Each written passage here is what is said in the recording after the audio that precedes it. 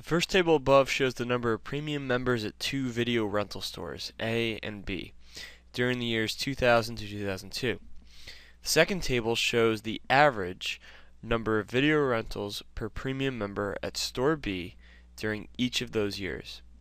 Based on this information, which of the following best approximates the total number of video rentals by premium members at store B during the years 2000 and 2002? What the fuck does that mean?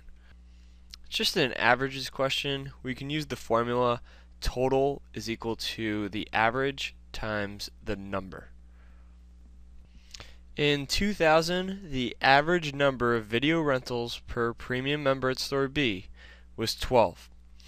And the number of premium members at store B was 500. So the total is 12 times 500. In 2001, the total is 15 times 1,000. And in 2002, the total is 20 times 1250. If you add up all those totals, you get 46,000.